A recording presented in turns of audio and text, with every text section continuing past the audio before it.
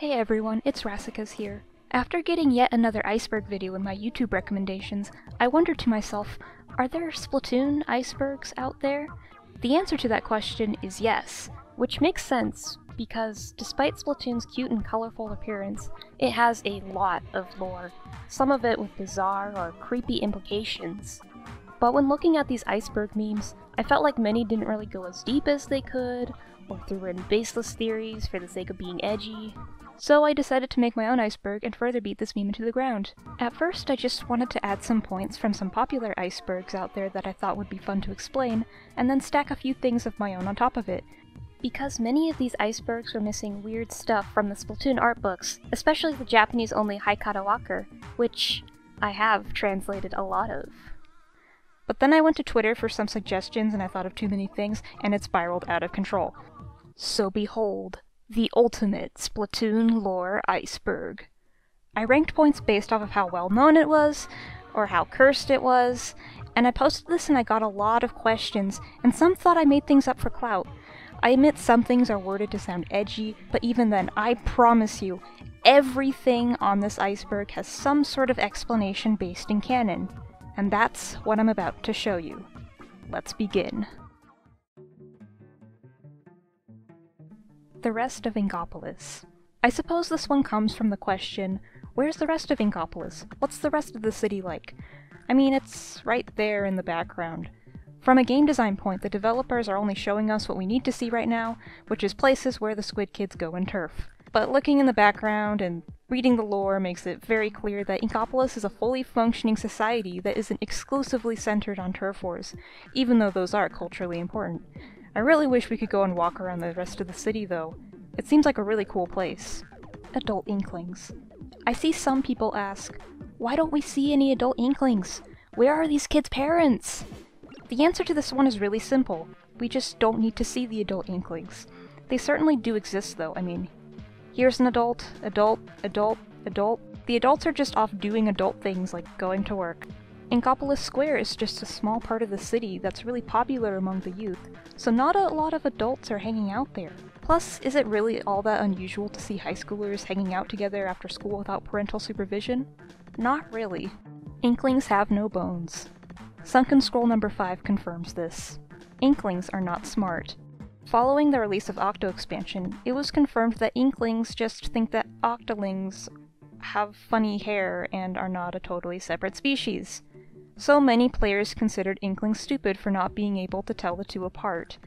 Though if you think about it, their education system kind of tells them that octopuses are extinct, and it's kind of rude to ask why someone's hair looks weird. So can you really blame them for not knowing? Still, the game criticizes Inklings for being consumerist hedonists, so they might not be the smartest bunch around. Jellyfish touching the ground. Throughout Inkopolis, we can see jellyfish doing this. The art of Splatoon 2 confirms that they're just having a drink. Pearl says the F word. In Session 9 of Marina's chat room in Octo expansion, it was revealed that Pearl was in a heavy metal band, and she sang a song that was apparently very vulgar.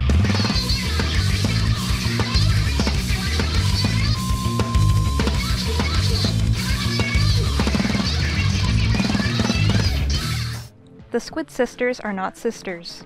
They're cousins. The Great Zapfish Easter egg. During the last minute of a round at Piranha Pit, you can see the Great Zapfish swimming around.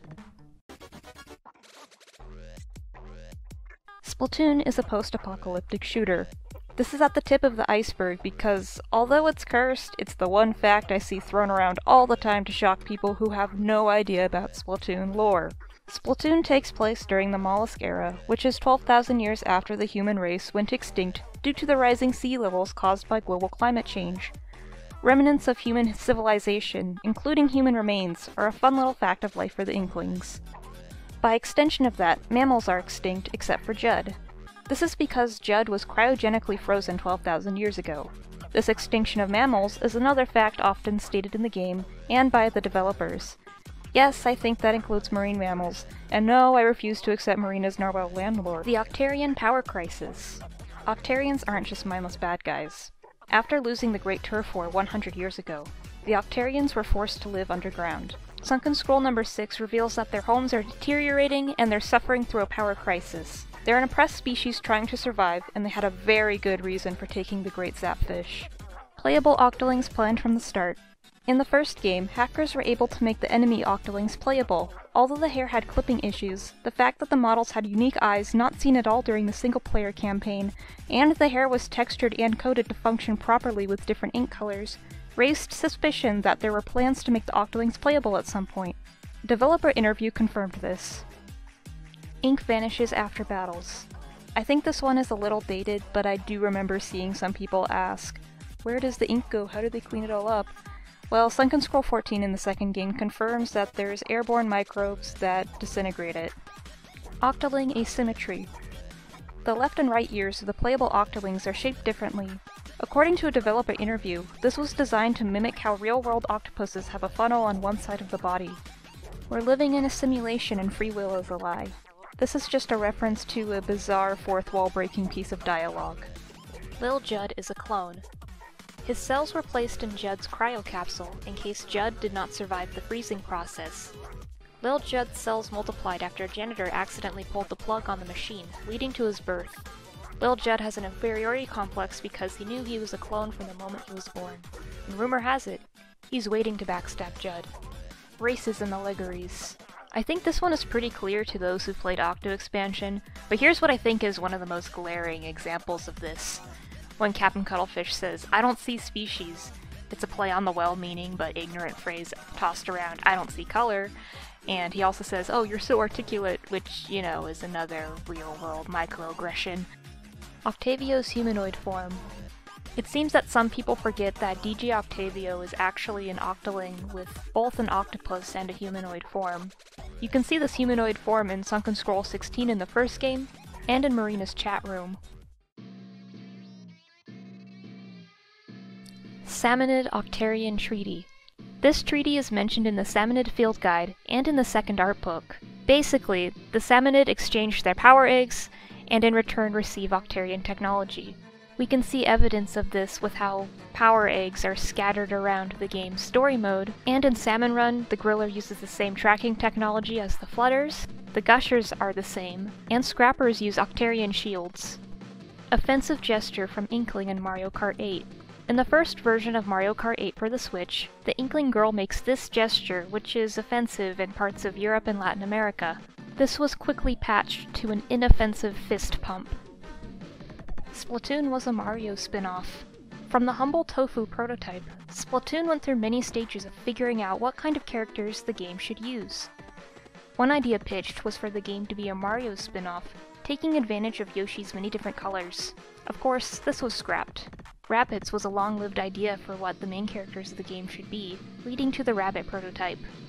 It was scrapped once the devs realized squids made much more sense. The fox and tanuki statues in the plaza, as well as Judd, are all remnants of when the game was centered on rabbits. I guess the devs liked them so much that they figured out how to work them into the squid world. Laughing statues. This is a rather infamous Easter egg. In Splatoon 1's Museum di Alfonsino, during Splatfest, the statues laugh.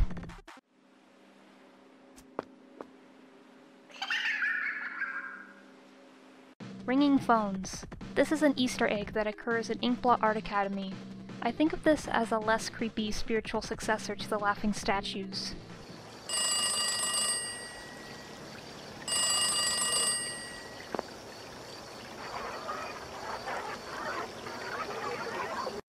Post-boss battle screams. Both before and after the Hero Mode boss battles in Splatoon 1, and the Octo Samurai battle in Splatoon 2's Hero Mode and an Octo expansion, these disturbing sounds can be heard.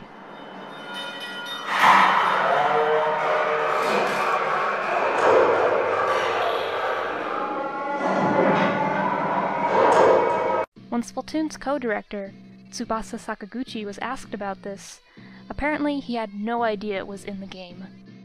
Every Splatoon band member has lore.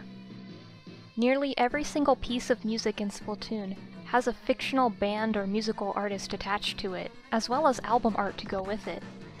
If there's a picture of the band member, there is lore for them. While the official Twitter and Tumblr has given us a little bit of information, Haikata Walker expands on this a lot more. Scrapped hairstyle concepts. Shown in the art books, there's a lot of hairstyles that never really made it into the final game. Here's a few of them. I thought this guy with deep-fried hair was pretty interesting. DJ Real Soul identity. DJ Real Soul is the musician behind the music that you hear in the shops. The identity of DJ Real Soul was never actually confirmed, but based on the possible shoe pun in the name and Sunken Scroll number 6 in Splatoon 2, DJ Real Soul is probably Bisque. Attempted contact with aliens. Sunken Scroll 22 has a parody of the Voyager Golden Record, and talks about how Inklings sent this disc into space in search of other intelligent life. Top half of Skull Bandana. Despite not being able to see it in-game, the Skull Bandana has a top half. This seemingly contradicts with the fact that Inklings don't have bones. The reason why this is fully textured is unknown. Fully modeled unreleased gear. There are several pieces of gear that never made it into the final game. Some of it was just for beta testing purposes, some of it was redesigned and given different coloration, and some of it was completely scrapped. An infamous example of this is this Native American headdress, which likely would have stirred up some controversy. Another infamous one is the Nils mask, which is kind of creepy, but I wish we got it. There's also this Judd mask, which appears in the Grizzco manual but never made it in the final game. Splatoon 1's Octoly armor and boots seem to have been planned for release for Salmon Run gear, but for some reason they never were released, so unfortunately we only have the goggles from that set. One that I find particularly bizarre is how the Tentacles helmet, a gear item from the first game, never made it into Splatoon 2. It was fully modeled and even shown off for a promo for a Splatoon 2 update, but for some reason it never got released into the game. Captain Cuttlefish can't produce ink. In the art of Splatoon, it's mentioned that Inklings past the age of 50 begin to practice a ritual called sun drying in order to extend their lifespan. This explains why the captain is about 130 years old. A piece of dialogue in Octo expansion confirms that Inklings lose their ink as they dry out. Sanitization creates zombies. In Octo expansion, sanitization causes a loss of free will, and Marina notes that sanitized Octarians don't have a pulse or signs of life. In a developer interview for the first anniversary of Splatoon 2, a very direct comparison to zombies is made. Inconsistent traffic flow. What side of the road do they drive on in Inkopolis? Moray Towers? Left side. Starfish main stage? Left side. Okay, so far so good. I see a pattern, it's like Japan. Arowana Mall. The right side. Albacore Hotel. Also on the right. Sheldon in the Octavio boss fight cutscene drives on the right side as well, so I'm leaning towards the right side being correct. But yeah, inconsistencies. Active bear area. These signs around the ruins of Arc Polaris are one of the only instances of a real-world language used in-game, showing that it's a remnant of the human era. What does it mean? Is it related to Mr. Grizz? Did a bear attack the humans that were here? Who knows? Hopefully the next game has answers. Mari's pet. In Octo Canyon, we can see that Mari has a pet in a cage. All we know about it is that Callie caught it and gave it to Mari. We don't know what species it is. Seriously, what is it? 8-ball ranked mode. Splatoon 2 has a few scrapped ranked modes. There's a scrapped ranked mode that involves pushing an 8-ball towards a goal on the opposing team's side. It seems pretty similar to Rainmaker to me. There's another ranked mode called Rocket, which basically involves shooting at a rocket, and the more damage it takes and the amount of times it's launched determines how far it goes to the other team's side. Also, the rocket drops a weapon called a rocket nozzle. The models used in these videos are placeholders, so this isn't exactly how it would have looked. The Book of Madai. This is a cryptic religious prophecy from the Sunken Scroll 17 in the second game. When smoke rises from the 7 rings, the pink fish will emerge from the sea, devouring all the creatures of the land. The Book of Madai, Chapter 10, Verse 10. We have no idea what this means. Illegally modified weapons. From the appearance and how overpowered they are, I think it's pretty clear that the Grizzco weapons are illegally modified, and this message from Grizzco Industries really hammers it in. But this isn't the only instance of weapon modification. In the second art book, there's a concept for an illegally modified E-liter. Inklings went to the moon. If you were to zoom in on the moon that appeared during some Splatfests in the second game, you can see there's this little squid-shaped thing. Octarian spies at Manta Maria. In the second art book, there's concept art for this boat intended to patrol the waters around Manta Maria. It's an octoling spy boat disguised as a fishing boat. However, I checked the stage recently and I don't think this made it into the game itself. All I could see was the sailboats, the weird military-looking ship, and the jamstack boat. I even tried looking through the game footage from before the update that added the jamstack boat, and still nothing. Maybe it's in Salmon Run, but all I've seen in the background are the same looking fishing boats. If you can find this exact boat in game, please let me know in the comments. Turquoise October backwards messages. In music by Turquoise October in Splatoon 2, which is the fictional band behind the music in Octo Valley and Octo Canyon, samples of Callie's music can be heard when some songs are played backwards.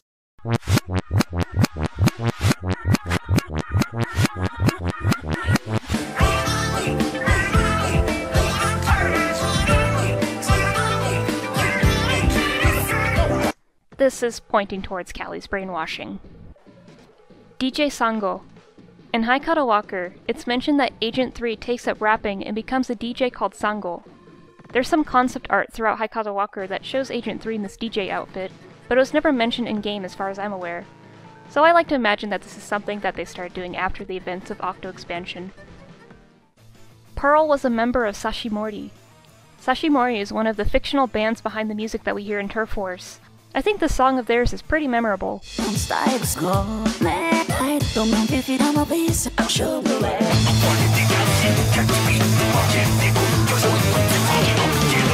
This band doesn't have a vocalist. It's actually this young octoling named Paul remixing ancient human records, which is why the vocals don't have the same gargly quality that sea creatures have. However, before Paul was in the game, they were actually a wall of sound metal band with a singer with a very powerful voice. They kicked this singer out though for being too domineering. Sound familiar? In an interview, Splatoon creator Hisashi Nogami was asked if Pearl was their old singer. He said to leave it to your imagination. I think that's a yes. The power core is a Zapfish egg. In 2 of the escape phases in Octo Expansion, we see this energy core which has the face of a Zapfish. Personally, I was a little bit confused about where this stood in the life cycle of a Zapfish because we do have this diagram in the Schellendorf Institute, and this thing doesn't match anything on there. I was kind of thinking that maybe it's filling in that question mark spot on the diagram. Well, Haikata Walker confirmed that the core is a Zapfish egg. Mating lures. On the armor in the first game, there's a squid fishing lure attached to it. In the first art book, it's further explained that this lure is a hip accessory designed to attract the opposite sex, and that it's an item almost everyone has in this world. Just an interesting little tidbit about squid culture. Salmonid are not barbarians. Despite appearances, Salmonid are an intelligent species, as evidenced with their ability to trade with the Octarians, build and operate machinery, and produce complex music, among other things. They also have their own culture, and a seemingly high regard for the natural order of life and death. There's an interview which I translated that outlines their cultural attitudes in more detail, but I'm not going to go too into this because I already made another video about it, so if you're interested in obscure Salmonid lore, go watch that video. Inklings are cannibals. This is the wording everyone throws around, but it's really not that edgy or weird in the context of the Splatoon world. Maybe. There's one interview with Nogami where he talks about what food Inklings eat, stating that they don't eat the meat of mammals since they're extinct, and also no milk for the same reason.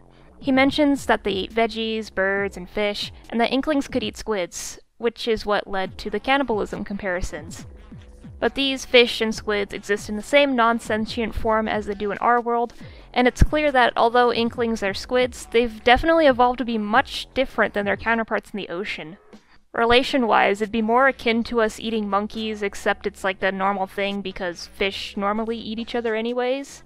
Like, oh, Krusty Sean, he's feeding you his brother, and oh no, he's feeding you parts of his own body. Like, no, there's shrimp in the ocean. It's the same form as in real life.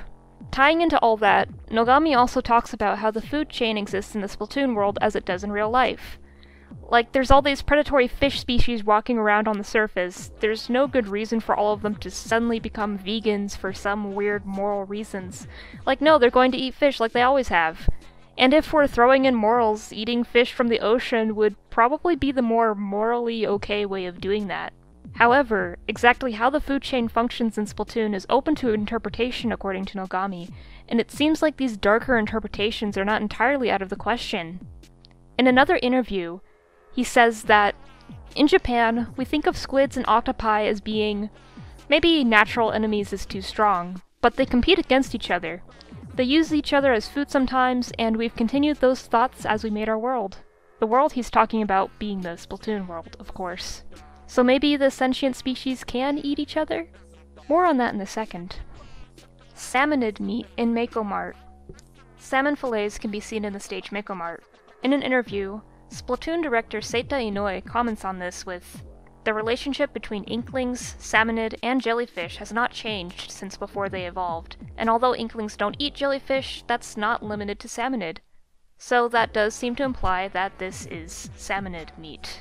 Gen 83. This is just Marina's name when she was in the Octarian army.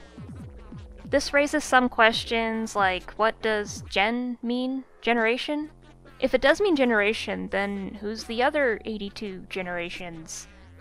I loved Octo Expansion, don't get me wrong, but my biggest critique is that it gave us this interesting new setting and gave us a very character-centered story that raised even more questions and gave us very few answers.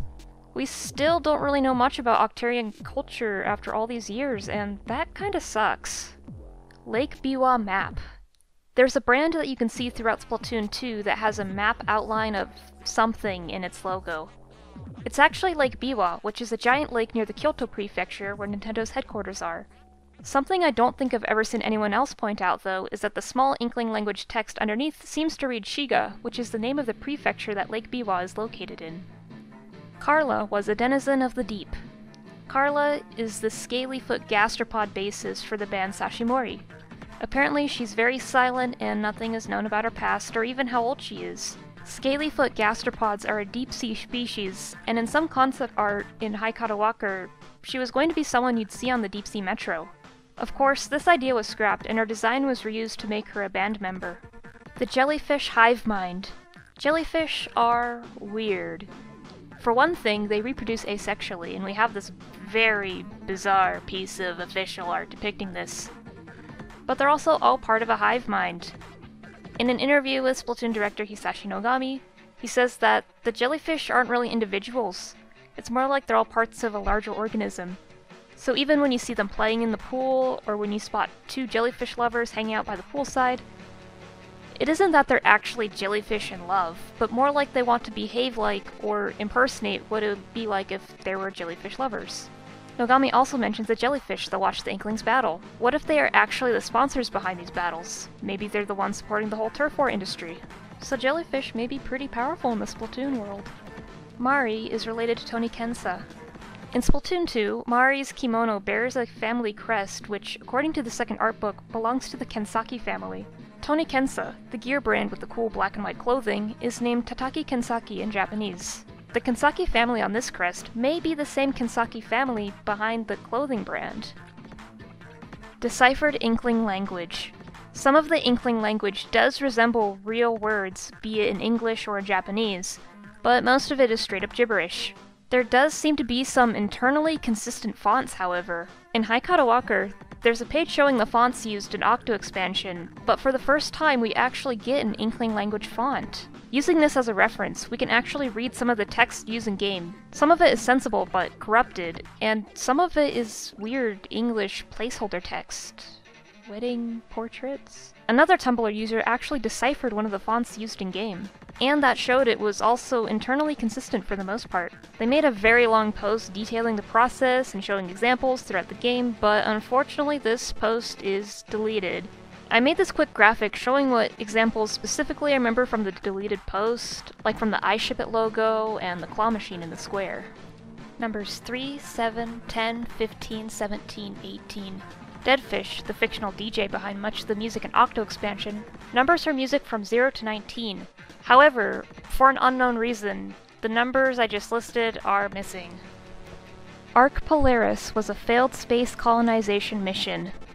Arc Polaris is, of course, the name of the ship that crashed in the Salmon Run stage, the ruins of Arc Polaris. Judging from the English lettering on the ship and the area surrounding, it's heavily implied that this is something that was built by humans. We know that humans tried going underground to survive the rising sea levels and failed, but also these ruins show us that they did try to go into space too, and failed. The Ark in the name is likely in reference to Noah's Ark, and maybe the humans tried to take some animals with them to space, and one of those animals may have been a bear, judging from the active bear area signs scattered around the stage. Who knows? Fax machine origins. This fax machine, which is basically a religious artifact, delivers the Splatfest themes. We do know where the fax machine messages come from. The explanation given is that basically words from our time have, I guess, been recorded, and then those messages fly into space, bounce off a planet, and then return to Earth 12,000 years later.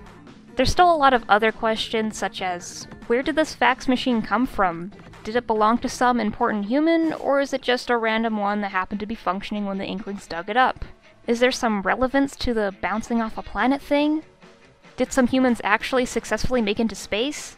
Honestly, I think it's more BS Splatoon science to explain how many of the themes can get kind of fourth wall breaking, but I could be wrong. The SOS message. For New Year's in 2020, we received this official piece of art. The reflection in the water resembles SOS, and to prove that this is no coincidence, a closer look at the waves read, "Save our salmon."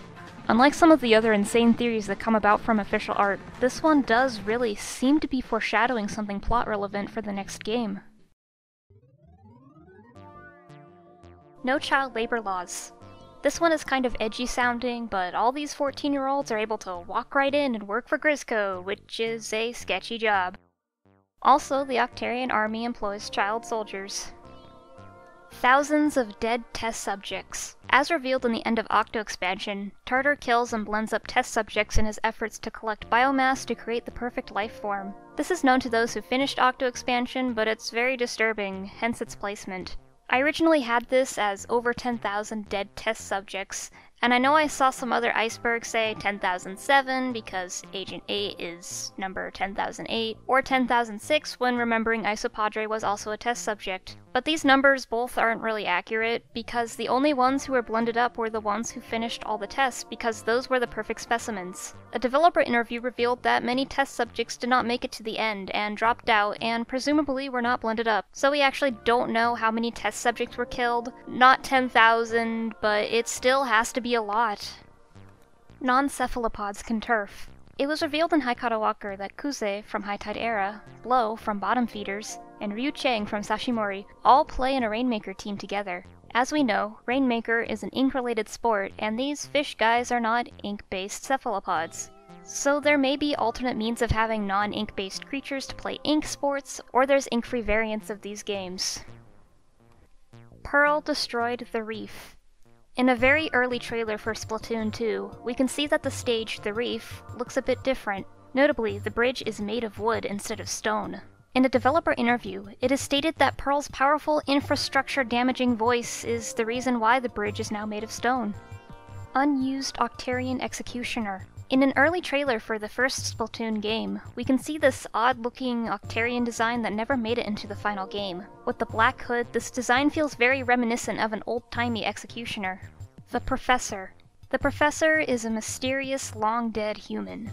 The Professor is the man who cryogenically froze Judd, alongside Little Judd, ensuring his survival. The AI Commander Tartar also mentions that he was built by a professor, which led some people to theorize that the professor who froze Judd and the professor who built Tartar are the same guy, but there's actually no need to theorize this because this is a fact that was confirmed in a developer interview. One of the crate-busting stations in Octo expansion involves breaking crates into the shape of Judd, which is supposed to hint at this. I don't think the professor is straight up evil or anything. This dude clearly liked his cat a lot, and his intent when programming Tartar was for the next intelligent life form to not repeat the same mistakes of the human race. It was just Tartar's own loneliness which caused this programming to disregard those intents and become genocidal. I can't help but wonder if there's any other things in Splatoon that'll come up that was also created by this professor. Agent 8 actually dies. So during the escape phases in Octo expansion, whenever you die, you notice that there's a lot more panic from Captain Cuttlefish and the like. Unlike the stations, there's no respawning, you actually die. A developer interview confirmed this, saying that when you die in the escape phases, the game goes back in time so you can redo it. Marina, Paul, and dead fish are all connected. A passage in Haikatawaka directly acknowledges this connection. Rumors float about regarding the relationship between Deadfish, Sashimori's young octoling DJ Paul, and Marina from Off the Hook. First off, the same thing is drawn on the hats worn by Deadfish and Paul. Are they blood relatives, or do they just like the same brand? Also, Marina and Deadfish are both DJs, so it wouldn't be too surprising if they performed together in the past. Also, apparently, Marina is friends with Paul according to some Japanese dialogue from the Fam vs. Friends Splatfest.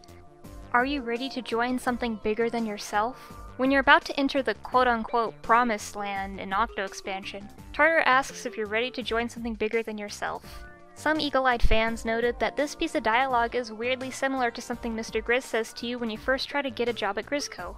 Very suspicious. Mr. Grizz's identity. Mr. Grizz's identity right now is of course unknown, as it'll probably have some more relevance in the next game. It is widely theorized Mr. Grizz is a bear because of his name and the fact that he talks through a bear statue radio, and with all the bear references in the ruins of Arc Polaris. Although there's all these signs pointing to this, personally I really hope he's not an actual mammalian bear. I would just find that disappointing more than anything. It's the one thing that literally everyone is predicting, and I really want the devs to throw us a curveball in terms of Mr. Grizz's identity. I mean, this dude is trying so hard to keep himself a secret from the players. Why would he have his name and statue look just like him? It's just way too on the nose and silly. For all we know, Mr. Grizz isn't even real. There's one dev interview that brings up that Mr. Grizz might not even be monitoring Salmon Run, and his voice is just a text-to-speech thing. And this leads to the possibility of Mr. Grizz being an AI, which would be thematically fitting with the "are you ready to join something bigger than yourself" thing I just talked about. I have a few ideas about Mr. Grizz's identity, but nothing I feel super concrete about just because, of course, I could be wrong. Personally, I like to think he's not even a real guy and just a company persona managed by some shady figures. As long as he's not a bear, I'll be happy. World War V.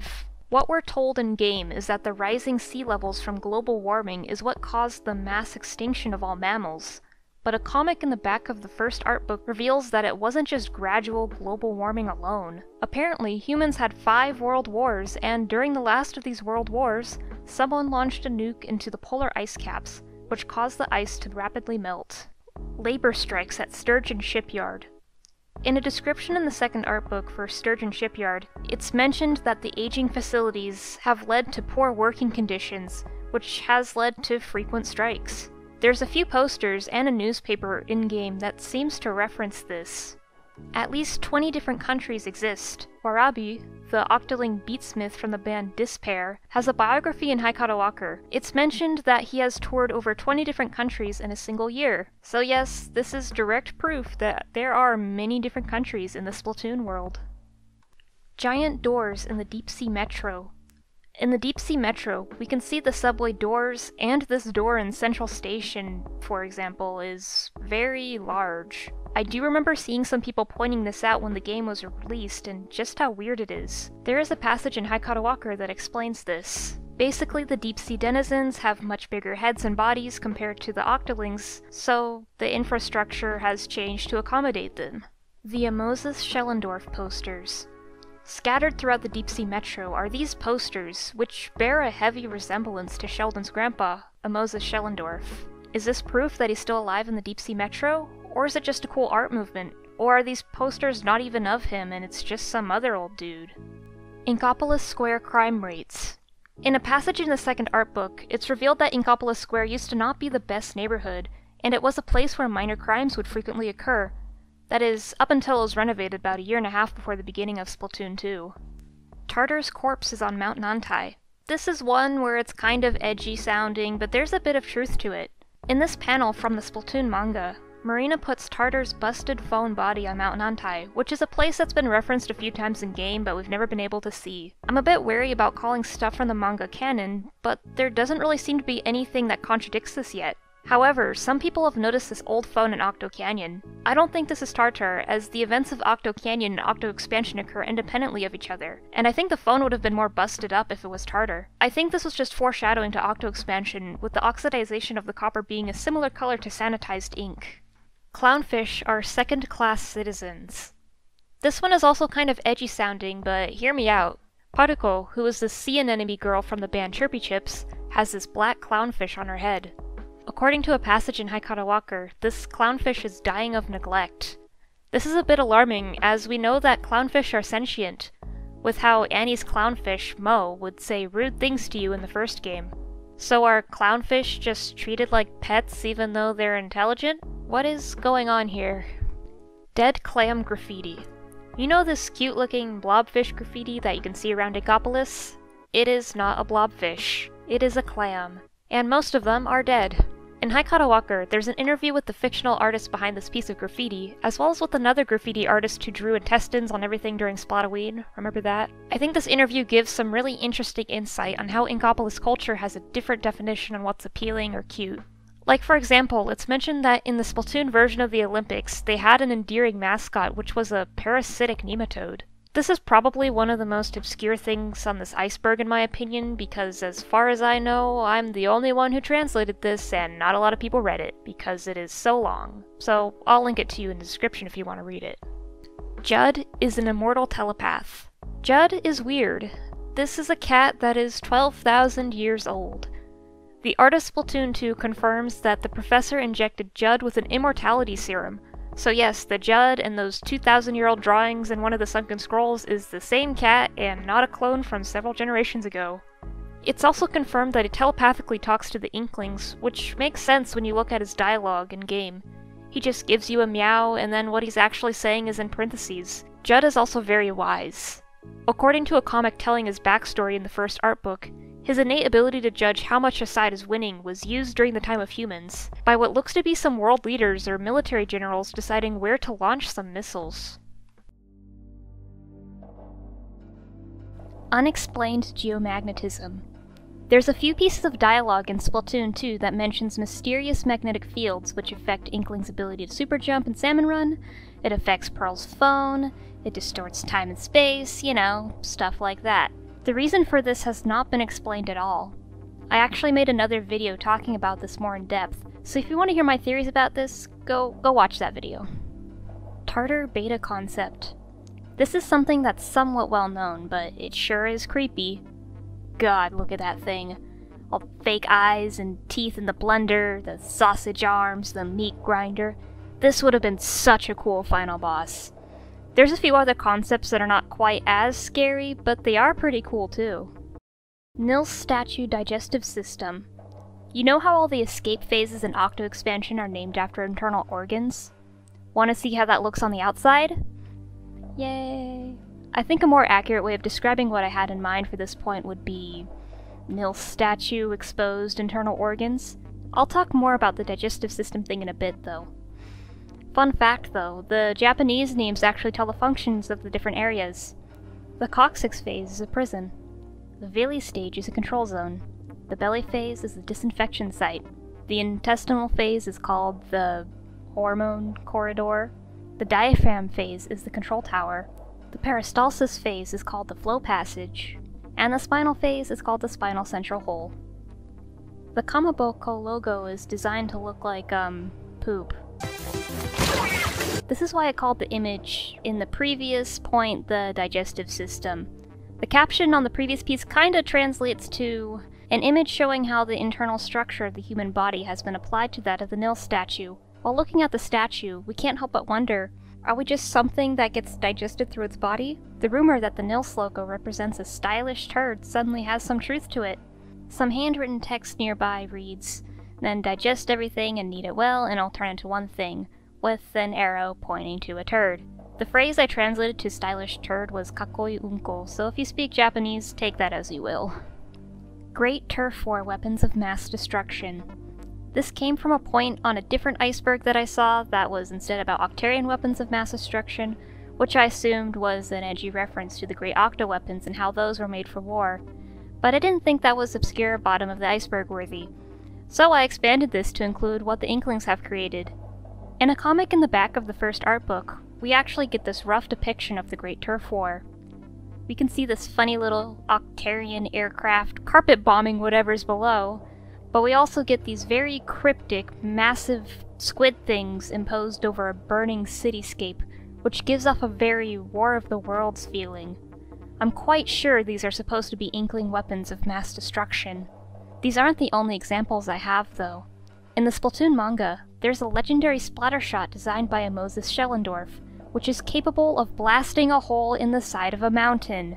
Although it's from the manga, which I'm a little iffy about the canon status of, it does appear it was designed by one of Splatoon's concept artists, so I thought it was worth mentioning this. 247 siblings. In Haikata Walker, it's mentioned that Nishida, the herring guitarist for High Tide Era, is the youngest of 247 siblings. This is at the very bottom of the iceberg because of its implications and the questions it raises. Herrings in real life can lay tens of thousands of eggs, so that shows that the sentient fish creatures in Splatoon have similar reproductive strategies as their counterparts in the ocean. Real-world fish tend to just lay their eggs, abandon the children, and hope those children don't get eaten. But surely, Inkopolis society is a bit more different than that, right? Like, there has to be laws regulating this. Are these two parents watching over all these children? Like, there's no way two parents can watch over all these kids. Like, this would have to be a community effort, so there isn't child neglect going on. Like, are the streets of Inkopolis filled with unsupervised tiny fish children? Is this what Nogami was talking about with the food chain situation? Like, were some of these children eaten?